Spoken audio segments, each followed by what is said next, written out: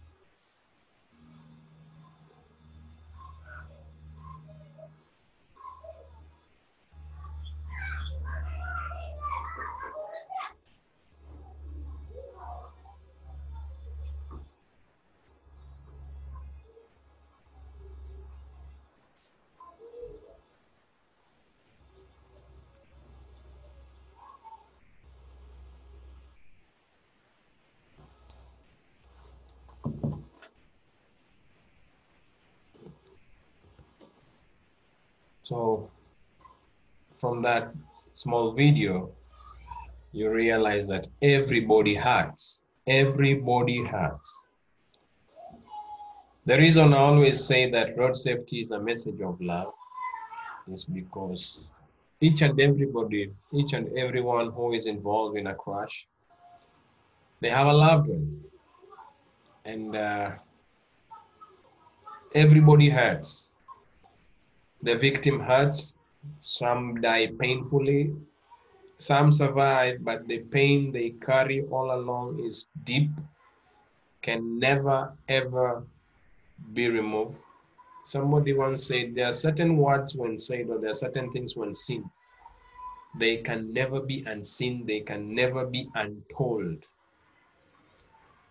Road crashes are very painful.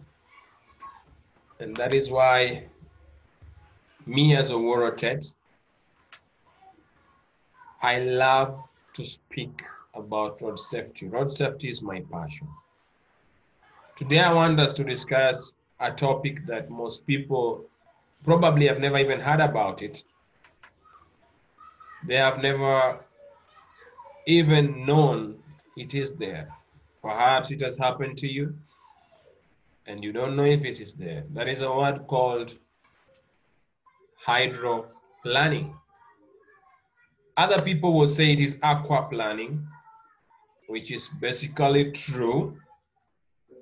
The word hydroplaning and aquaplaning, they have all the same meaning. Aqua, water. Planning means a bit of slide. Hydro means water. Planing means sliding. So what is hydroplaning? Hydroplane, okay, I will admit a few more people. Hydroplaning, as I have said, aqua means water. Planing means to slide, the way you would slide a door. You plane the door. If this is the door, this is the wall, you plane the door. So you plane on aquaplaning. You plane on hydro. Hydro means water. So basically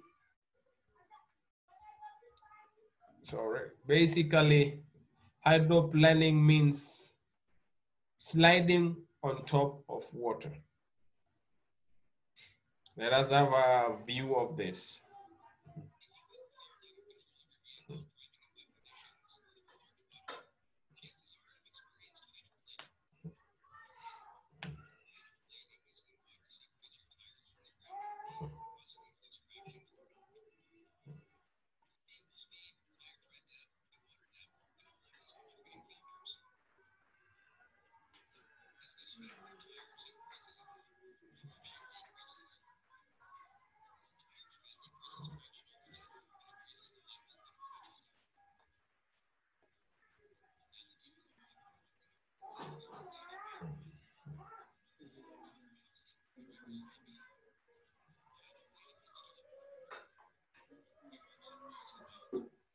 No matter how experienced of a driver you are, hydroplaning may still occur.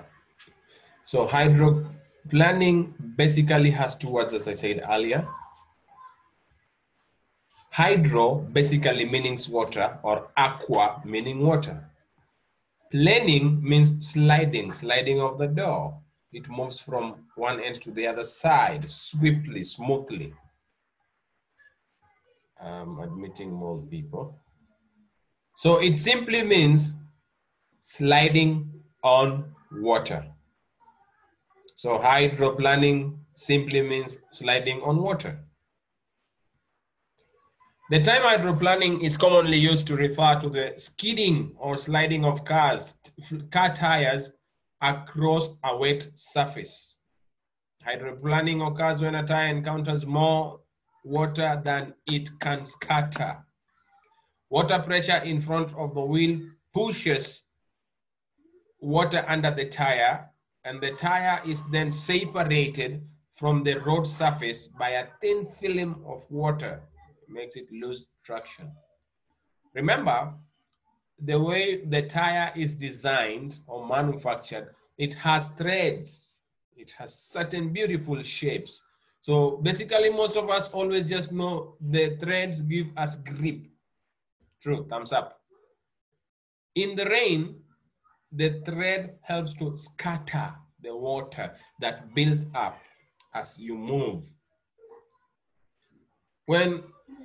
This is what happens. When rain appears or when it rains, after a long period of time of dryness, when the exhaust fumes come out of the car, they settle on the road surface. It's a mixture of dry oil or powder oil. So when it rains, water and oil will never mix. So water is denser, so it takes a lower shape, and then oil on the upper side. So what happens is when you are driving, you literally not even touching the road surface, because in between you, the vehicle tire and the road is water and oil. And we all know what oil can do. Rubber tires have treads, grooves that are designed to channel water from beneath the tire. This creates a higher friction with the road surface that can help you to minimize, cannot help you to stop, but can help you to minimize the instances of hydroplaning. When does hydroplaning occur? Hydroplaning can occur on any wet surface. However, the first few minutes, 10 minutes, 20 minutes, depending on the downpour, or even 5 minutes of a light rain can be the most dangerous. Why? When light rain mixes with oil residue on the road surface, it creates very slippery conditions that can cause vehicles, heavy vehicles, all vehicles, and this affects motorcycles so much, especially those that are at low speeds or high speeds. They will always hydroplane, because I always say, when climate changes, when weather changes, everything else must change on the road. Number one, your following distances must change. Number two, your braking distances change. And so should your speed change.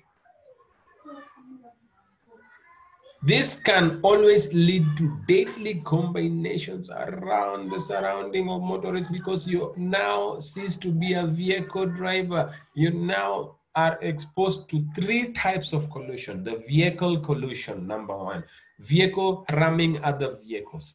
Number two, the interior with the human body that is in that vehicle, if they are not safely secured, the cargo. And then number 3, the human body and the internal organ collision. When hydroplaning happens, it gives us a chance of those 3. Vehicle collision. I will admit some more, much more. The vehicle collision. When hydroplaning occurs, the vehicle now becomes a mobile hazard, a potential mobile hazard. It's a time bomb. It can happen anywhere to anybody, and it can be very dangerous. So it gives us 3 chances of a collision: the vehicle collision, vehicle crashing with any other thing around it. When it crashes, remember you are in inertia. If you're not well secured with safety belts, if you did not secure your cargo, if you just placed your umbrellas, your teams, they will move in inertia. And they cause the interior vehicle collision with the human body. And then the third collision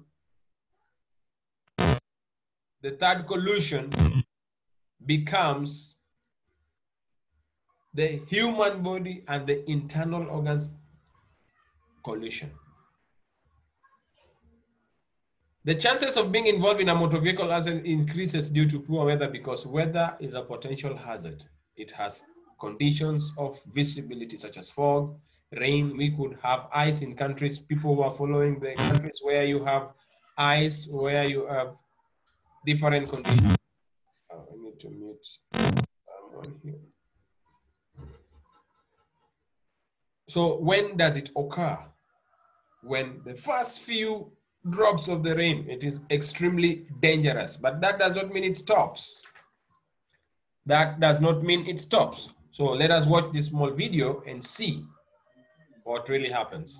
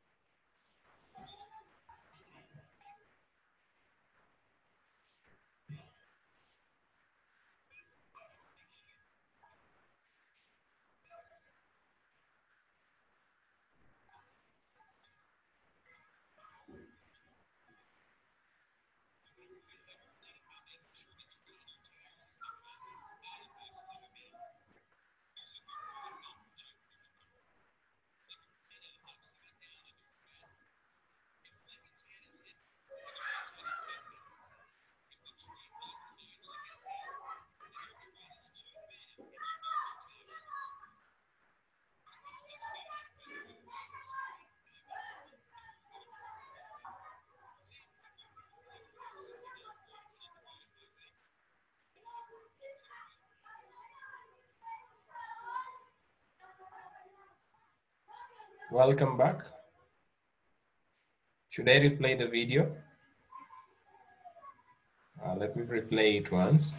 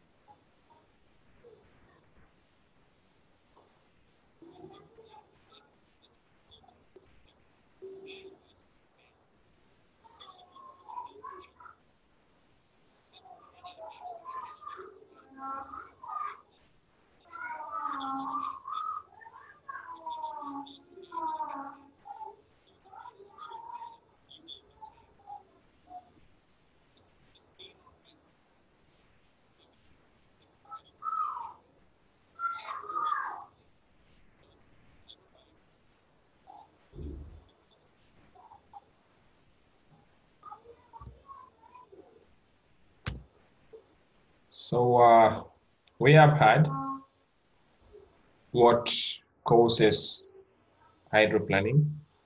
The video has explained a few vital things about hydroplaning. It is a situation that catches people unawares because, number one, rain comes as a surprise to many. You did not plan to drive in the rain, but then rain comes. So the most questions people have asked me is, how will I avoid hydroplaning? The following tips are important. Keep your tires properly inflated. Keep your tires properly inflated. If you underinflate, if you overinflate, there are consequences. Number two, rotate and replace tires when necessary. Most of us do not know that vehicle tires expire 4 years, exactly 4 years after manufacture.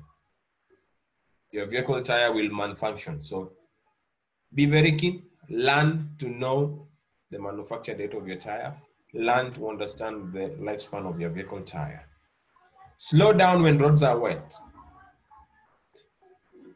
The faster you drive, the harder it is for you or for your vehicle to scatter the water. It's very hard. That is why when climate changes, everything else must change to low speeds. Stay away from puddles or standing water. They will easily lift your car because the vehicle tire has buoyancy. Avoid driving in outer lanes where water tends to accumulate. Most of our road designs, you might not know, but it is a bit of dome-shaped. That is why when it rains, you always see there is no water at the center of the road, but it slides to the edges of the road, whether left or right. So if it is a highway, it could be the center lane that is safe for you. Because on the dome shape, remember now it is sliding, planing on water. If you move to the left, the vehicle tends to be a bit tilted and then it will slide more. So it is easier for you to miss it. So when you are avoiding hydroplaning, please try and drive at the center of the road. I know you will be asking, what of oncoming traffic? Yes, keep to the inner, even if it is a continuous yellow line, don't cross over it, but keep closely to it. Avoid the edge of the road because you will slide more, you will hydroplane more. Number 6, try to drive in the tire tracks of the other cars in front of you. If you have ever driven in mud, you are told, follow the tire tracks that you can see. In hydroplaning, it is also same, but it clears off very fast. It clears off very fast. So if you can be able to identify road tracks in front of you, try and follow them. And the same should happen to other vehicles behind you. Turn off your cruise control. Turn off your cruise control because it is computer aided. The computer may aid the car and tell the sensor it is raining, there is a lot of sliding, and the spin might be more than it is required, and the computer might sense it needs more power and it will add more torque. You will spin out and do the scramble of the 360. Drive in lower gears. Why do we drive in lower gears? There is more torque, the vehicle is in slow speeds, and it's more stable. Remember, number 3 says, when roads are wet, the faster you drive, the harder it is for you to scatter water away from your tread tires. So if you drive slowly, it is easier. It will collect good water as it scatters it with the treads. Avoid hard braking. Avoid emergency brakings because the vehicle will slide. It will slide because it's literally floating on water. Try not to make sharp turns. Hold your wheel firm. I see a lot of people when it's raining, you see people with mobile phones. They are driving, they are trying to read WhatsApp messages, they want to read news. Please avoid it. I need you to hold the wheel firm. This is what I always say. The steering wheel is not a hands-free device. That is why even in exams, they don't examine you at how hands-free you can work with it. They only look at how you can hold it at 9 and 3 o'clock. Firm, with a V-shaped arm to give you more stability to hold it firm. Up to that juncture, ladies and gentlemen, I come to the end of our presentation. If anyone has a question, feel free to ask. If anyone has a question, I now ask you to feel free and ask any question.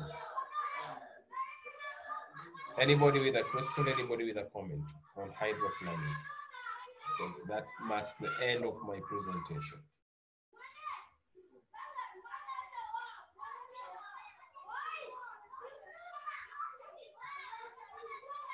Any question, any comment? Anybody who missed this, tell them I will upload it on YouTube, and probably by end of today evening, they will have it. They will have it by end of this evening. Anybody with a question, feel free. We have 3 minutes and then we will be off. Road safety and measures put into place.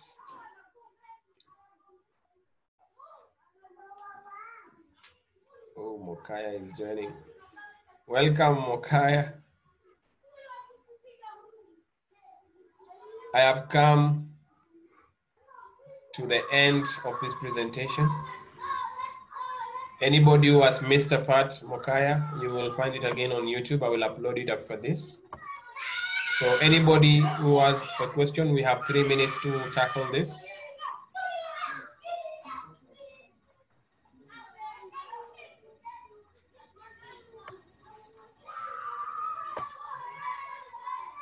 Anyone with a comment? Anybody who says I left out something they want me to capture in my next presentation?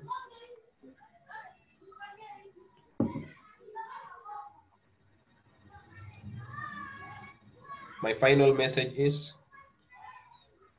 a lot of road crashes are happening. A lot of them are happening. We have the control.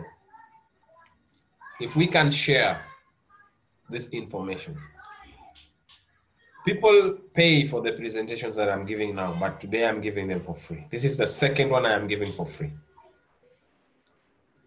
The first one was Make It Free, accident free in 2020.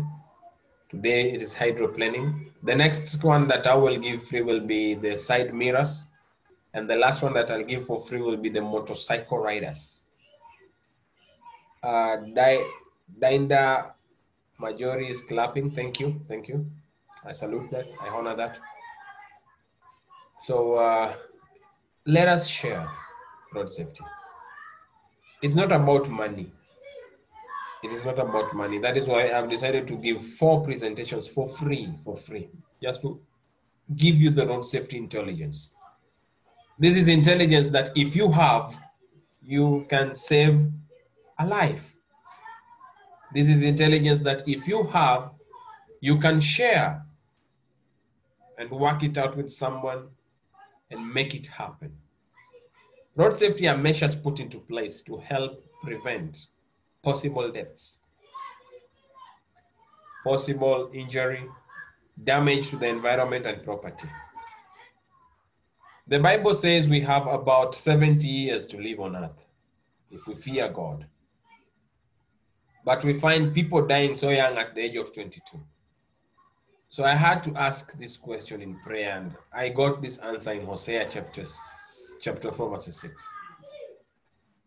My people perish because they lack knowledge.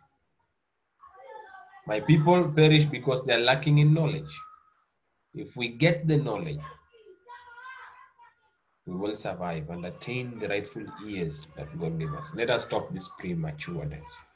Road safety is a message of love, and only those who have true love will share it with you. Thank you, ladies and gentlemen. Until next time, bye-bye.